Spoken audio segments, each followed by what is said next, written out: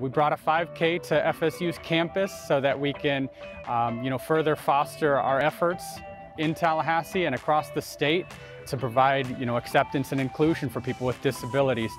Everybody needs to understand that people are people, regardless of disability, regardless of race, regardless of anything. People are people, therefore they need to be included and not ostracized.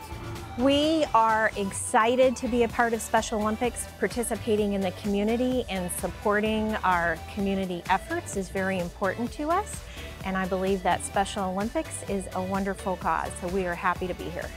It was awesome to come out. I think it's a great opportunity to give back to the community, and it was fun to have the swim team out here participating with everyone else.